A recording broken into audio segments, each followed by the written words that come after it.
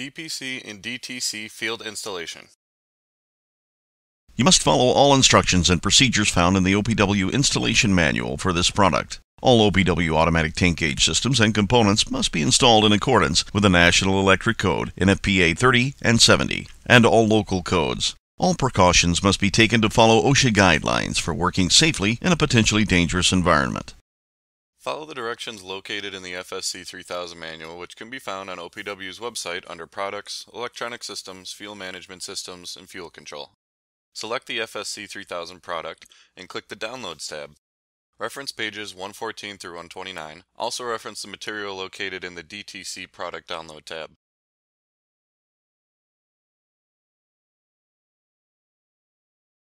First, you need to install the jumpers on the DTC. Needle nose pliers will help when installing jumpers.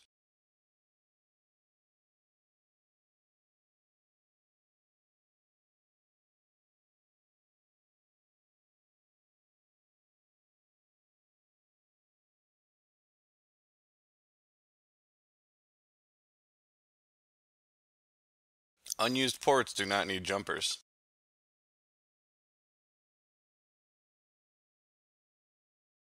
You can hook up to 3 terminals per port, but only 1 per port is preferred.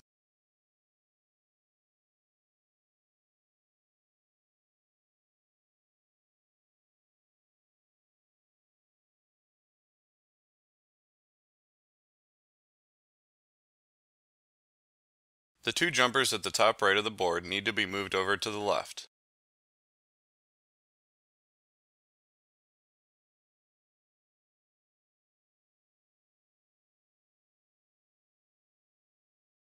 Next, you must install the DPC jumpers. This example is for a Wayne site. Now mount the DPC.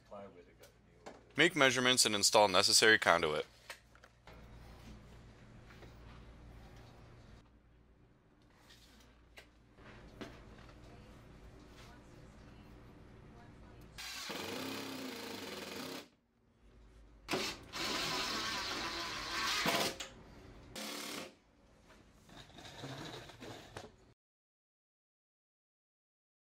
Run additional conduit for the DPC. Make sure you perform all lockout and tagout procedures before working with any power wiring.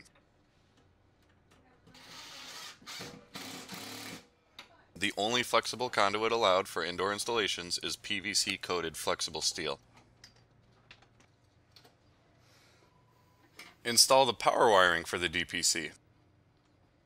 Make sure no excess wire is sticking out of the terminals.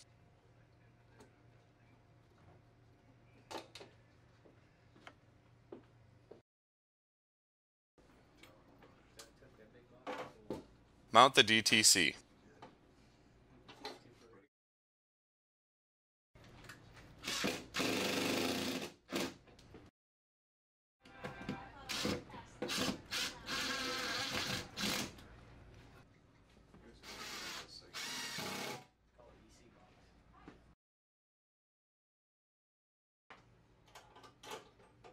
Run conduit for the DTC. Install the power wiring for the DTC.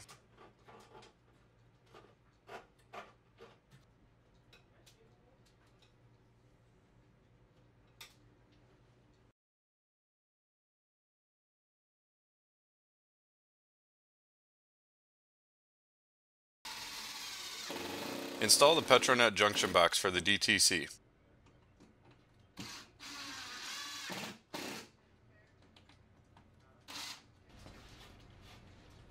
Install the Petro-Net wiring for the DTC to the junction box.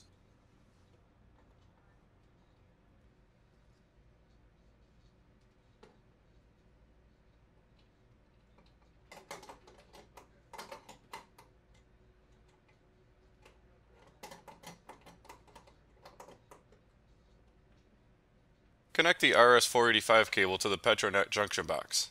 This will connect to the FSC 3000. Install the current loop wiring for the DPC.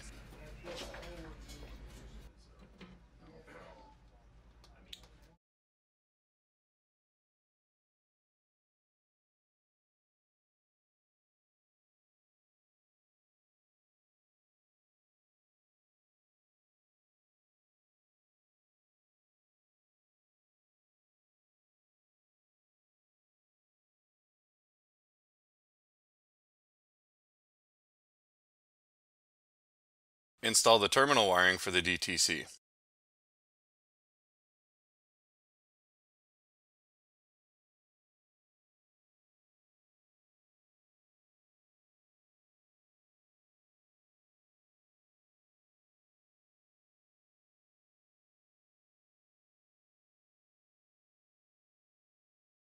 Plug in the RJ45 cable from the FSC 3000 to the DPC. The DPC COM cable plugs into serial port 4 on the FSC and into port CN4 on the DPC. The DPC must be within 50 feet of the FSC 3000.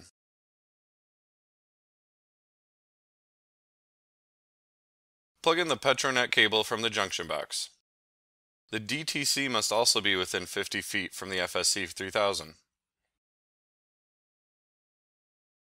When the jumpers are installed near port CN2 on the DTC, it puts the unit in receive mode and it can accept communication from a computer.